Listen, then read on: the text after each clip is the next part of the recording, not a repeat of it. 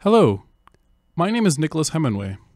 I am a second-year master's student working under Professor Eric Severson, and today I'm going to present to you on magnetic bearings, and in particular, three-pole active magnetic bearings. Some of you may remember my presentation from last year. If that's true, that's great. If you didn't have the opportunity to attend the WMPEC annual review last year, that's totally fine as well, because we're going to recap the progress of this research from its beginning, bring everybody up to speed, and then introduce new results that we've obtained since last year. We'll do this by first introducing the three-pole bearing topology that we're using in this study. We'll talk about its force generation principles. That is, if we run these currents into the bearing, what forces will we get out? We'll then discuss the inverse to that, namely, if you want this desired force, what currents do you need to run to get that force? We'll discuss an optimal bias field, which I'll explain a little more later. And finally, we'll share some experimental validation to show that everything actually works the way it is supposed to. This research can largely be split up into two main thrusts. One of them is developing this prototype I've got shown here on these slides. This is a combined radial axial magnetic bearing that can produce both radial and axial forces. And we're going to be using this prototype in conjunction with a bearingless motor that other students are developing in our lab. It turns out, however, that this particular bearing is just a subset of the more general three-pole bearing, which brings us to research thrust number 2, and that is developing a general theory of operation for three-pole bearings. At a high level, active magnetic bearings are simply magnetic actuators that we put closed-loop control around. We've got an object here that we would like to levitate. We measure its position with this position sensor and feed that signal back into the summing junction. We then take the air and feed it through position controller, which outputs a desired force command. This force command is then converted into corresponding currents that we need to flow into our electromagnet to produce that force that will ultimately keep our object levitating. We can see from all of this, however, that it's really important that we know how to relate forces to the currents that we need to input to produce those forces. We can see a general three-pole bearing here. It has three electromagnets spaced 120 degrees apart that can each impart a force on the rotor. I then have these blue unit vectors drawn that align with each axis of the bearing. Note that the total force output of the bearing will be the sum of the force component along the first axis, plus the force component along the second axis, plus the third component to produce a net force vector that we can represent as an x and y component in the complex plane. If we then note that the force produced by any one of the teeth is simply proportional to the field in front of that tooth, we end up with our final force expression that relates the force output of our bearing to the fields that occur in front of each of the teeth. Note that the A term is simply this complex exponential that I've rewritten for simplicity. We can see that the force expression takes on the same form as the space vector definition commonly encountered in electric machines. One thing that's common to do in magnetic bearings is to add a bias field to them, such that the total field in front of any tooth is the sum of a control component plus a DC offset. And you can kind of think of this as pretensioning the shaft or rotor. The reason we do this is because of the quadratic nature of the force-field relationship. What you can see is that if we're sitting at a point of very little field, you have to change the field a lot to produce a very small change in the force output. If, however, we bias our bearing such that we're sitting higher up on this curve, we don't have to change our field as much to get a much larger change in the force output, which is great from a control standpoint. It turns out that adding a bias field can actually increase the force rating of the bearing as well, which we'll show shortly. In order to have a bias field, a magnetic bearing has to have a path for that flux to flow. We can see the bias paths of the prototype we're constructing shown here by the blue lines in this diagram. The flux is produced by these permanent magnets and flows axially along the rotor before flowing radially outward through the three-pole portion of the bearing. Here we can see the DC flux flowing outward in each of the radial teeth. We just pointed out that the total field in front of each tooth can be split up into a bias term and a control term. We can further note that the control field in front of each tooth is just proportional to the current flowing in that tooth's coil. If we substitute this total expression into the force equation that we developed earlier, we end up with an equation of this form here, where C2 and C1 are just constants that multiply the quadratic and linear term respectively. So if you give me three-phase currents, I can convert them into space vectors and compute my corresponding force output. What we really care about, though, is given a desired force vector, what currents do I have to flow to get that force? So one way we could do this would be to linearize this expression about a zero current operating point. In this case, the first term just goes away, and we end up with a simple expression where we can solve for the current space vector directly. Although simple, this method is not good enough, as it can result in large force vector errors that can cause controller instabilities. An alternative to the linearized model is to solve the force expression exactly, and to the best of our knowledge, we're the first ones to have actually done this, and we currently have a patent pending on this algorithm. I'm not going to run through all of the details, but the general idea here is that we take our x and y force components, we plug them into this black box, where we're going to compute some coefficients, solve the roots of a quartic, plug the solutions into some more equations, and in the end, we're going to get out the three-phase currents that we need to produce the force vector that we plugged in. The main takeaway here is that this is an exact expression that doesn't linearize the previous equation.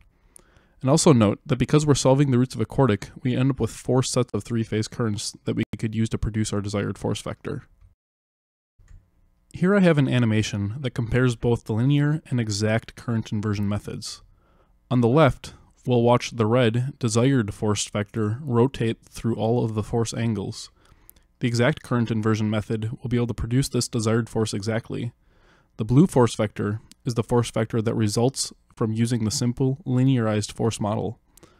On the right, we'll see the current waveforms that result using both inversion methods. At some points, you can see that the force resulting from the linear model leads the desired force, and at other points it lags. We can also see that the current waveforms that result from the exact inversion method contain significantly more harmonic content. So great, we've got this exact inverse that given any desired force vector, we can determine the exact control currents needed to flow to get that force vector. Let's now use this to develop some fundamental insights into the three-pole bearing. We've got our three-pole bearing drawn on the left side here, and if each one of the poles can produce a force, let's say up to F max along each one of the axes, we can see by simple vector addition that the bearing will be able to produce forces anywhere within this hexagon. We can also see that the bearing can't produce the same force in every direction. So let's define the rated force of our bearing as the minimum of this maximum force profile. It would be nice, however, if we were able to connect our 3 coils to a common neutral point such that we could use a standard 3-phase motor inverter to control it. If this is the case, we no longer can flow currents independently in each of our actuators, which means that we can no longer produce forces independently along each axis. This also means that we can't necessarily produce forces anywhere within the hexagon anymore. So let's take a look at the consequences of this. If we set our bias field to be some fraction of the maximum allowable field in our bearing, this can be thought of as a design criterion that's usually dependent on the saturation point of our steel, what we end up seeing is that we're no longer able to produce forces along the hexagon. Instead, the maximum force that we're able to produce in any direction is limited to one of these inner contours. So we can see that the rated force of our bearing is decreased and is highly dependent on our choice of the bias field. If we then plot out the normalized force rating of our bearing as a function of this bias field, we see that we end up getting these 2 optimal points. Furthermore, what you'll see in literature is that it's usually common to bias the bearing with either no bias field or at half of the maximum allowable field. And we see that these are not optimal. By choosing one of these optimal bias points over the traditional points, we can actually improve the force rating of our bearing by 15.5%. So I've got the same plot shown here again that shows the same 15.5% increase in force rating, but what we can also do is get an idea of our coil current rating requirements that correspond with these force ratings. We can use the exact solution to determine the currents needed to produce the rated force at every force angle. When we do this, we can keep track of what the maximum coil current that was ever needed to produce that rated force was, and then we'll plot that current rating as a function of the bias field. And that's what we have here. Interestingly enough, what we can see is that by switching over from this traditional bias field of half of the maximum field to optimal, not only do we gain 15.5% in force rating, but we also require 23.4% less ampere turns for our current rating of our bearing, so we win in both cases. Alright, at this point we've developed an inverse solution that gives us the exact control currents needed to produce any force vector. We then use that to determine an optimal bias field that maximizes the force rating of our bearing, as well as decreasing the current rating requirements compared to traditionally biased bearings. Let's validate all of this theory through our prototype that we've constructed in the lab. On the left side here, you can see the radial stage of our combined radial axial magnetic bearing. And note, for all of these tests, we're not using the axial portion of the bearing. We're just using the bearing as a test platform for the 3-pole radial bearing theory. On the right side, you can see the cram prototype, and then we're using a commercial milling machine to hold this in place. You can't really see it, but the prototype is sitting on a 6-axis load cell so that we can measure the force output of our bearing. And then we're controlling this using this custom power electronics cabinet that has various 3-phase inverters in it. One of the first things that we're going to want to do is to experimentally determine these coefficients C1 and C2, and we can do that using the characterization procedure that we've developed as follows. Our force expression, if we decide to produce a force purely along the x-axis, simplifies down to this scalar equation, for which I hat is the amount of current flowing in coil 1. Coils 2 and 3 will both carry negative I hat over 2 then. So if we sweep I hat and measure our x-axis force, we can do a curve fit to data to determine C1 and C2, and these are the results. You can see that we ended up fitting data along each of our 3 coil axes, and that the simulated data agrees very well with our experimental findings. So we've got our bearing characterized. Let's now use it as a test platform to validate that the inverse solution actually eliminates force vector error like we expect it to. What we'll do is command our bearing to produce a force of 100 newtons at all force angles using both the linear and exact inverse methods. When we do that, we get the following current waveforms. Note that the x-axis is the commanded force angle and not time. When we run these current waveforms into our bearing prototype and measure the force output, we get the following plot that shows the force vector error that results using both methods. The top plot shows the vector angle error, and the bottom plot shows the vector magnitude error. You can see that using the linear controller, which is shown in orange, produces significantly more vector error than the exact control method, which is shown in blue. This was really exciting to see for the first time as it validates the force model. We also used our exact inverse solution to determine the force rating dependence on the bias field. So to experimentally validate this, we ended up using an additional coil in our prototype that allowed us to vary the bias field of the bearing. For each bias field, we recharacterized our bearing, which is what you see here in this plot. Each run of data then corresponds to characterizing the bearing at a different bias point. After a bunch of post-processing, we computed the rated force at each of these bias points and then overlaid the data on the plot we created earlier, which is what you see here. You can see that the experimental data aligns very well with the theory, which is really satisfying to see. So this is the point in the presentation where I'm supposed to show you an awesome video of the bearing working and levitating for the first time. Unfortunately, because of COVID-19, things have been delayed and everything has been put on hold, so that has not happened yet. But what we can see on the left side here is the CAD of the levitation assembly that we're using, and it is sitting on top of the bearing here. And the way this works is we have a swivel bearing up on this side that allows the shaft to rotate and pivot about that point, while the bearing controls the other degrees of freedom of the rotor down here.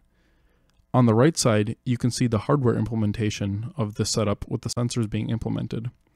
We've got an axial sensor up here, and then differential displacement sensors for the radial section down on this end. This whole thing will then be sitting on top of the bearing. This is where I plan to resume my work as soon as we get back to the lab. So, to conclude, we developed a new force current framework that allows us to determine the exact control currents needed to produce any desired force vector. We then used this to determine some fundamental insights into the 3-pole bearing and obtained an optimal bias field that not only maximizes the force output of the bearing, but also decreases the ampere turn requirements compared to traditional bias fields. Finally, we validated this theory with the prototype that we've constructed in our lab. For future work, the next steps will be to actually get the rotor levitating. Once we get it levitating, to compare the linear and exact controllers again in a dynamic sense, not just a static force vector error sense. Thank you.